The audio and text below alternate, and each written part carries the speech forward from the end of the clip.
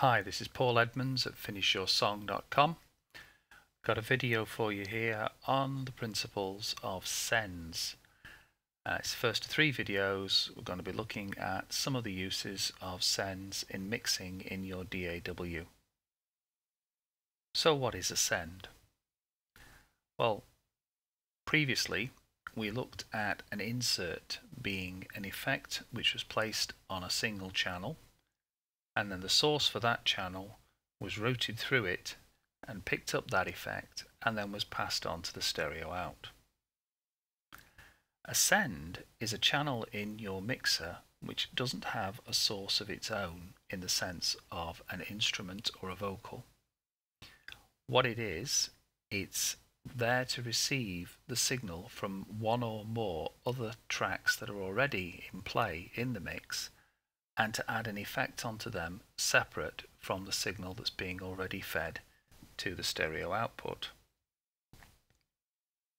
The signal from the originating track, in this case the vocal, would be routed to the stereo output, but some of that signal is bled off and fed to the effects channel, and the effects channel is then routed itself to the stereo output. This gives you the ability to balance the effect and the dry signal together with a bit more control than you would have if you simply put an effect on the channel as an insert. However, this isn't a one-to-one relationship. You can get multiple channels feeding into a single effect, and that gives you much more possibilities. The sharing of an effect has a number of advantages. It can glue the sounds together, whether you're sending signals through either a compressor or a reverb. It also is much less intensive on the CPU of your computer. With modern effects like convolution reverbs, they tend to put a big drain on the processing power of your computer, and having one reverb instead of multiple instances of that reverb is a great saver on the overhead on the computer's processing power. It also has the advantage that if you have multiple tracks going to a single effect and you want to adjust that effect, it gives you the ability to make one change in your DAW that affects all of the tracks, rather than having to go around and replicate that change on each instance of the effect. So DAWs have different ways of referring to these tracks. In Pro Tools it's an aux track, in Cubase it's an effects channel. Either way, you create a channel which doesn't, as I say, have an input of its own, but relies for its inputs on the sends from these other channels. So here we have 3 reverbs set up, a reverb for the drums, a vocal plate for the vocals, and a whole verb, which in this instance is being used to provide a much bigger space for a choir that's at the end of this song. The song is It Is Well by Joel Gilder from his Help of the Helpless album, which has been released.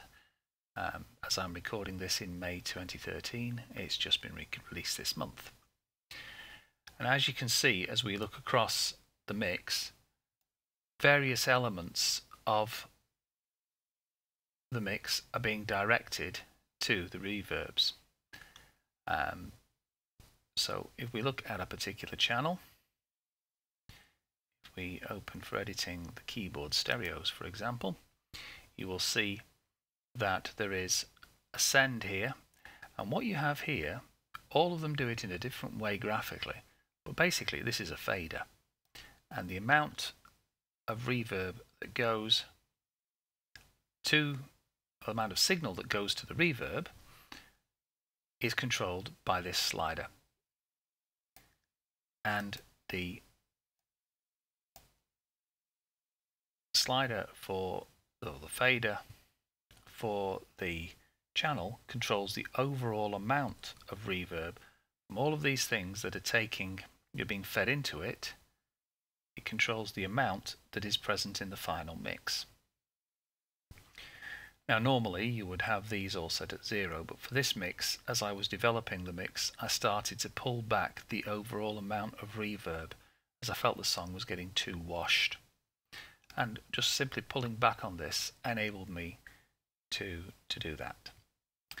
So if we have a look at the channel settings for this particular reverb, you'll see that we actually have 8 sources feeding into what was originally the drum verb, but as I went through mixing, not only did I put through the drums, but I also put through some electric guitars and the toms, and these are fed in varying amounts into the drum verb. And as you can see the amounts, and in Cubase we actually have the opportunity to just grab these and adjust them if we want while we're mixing.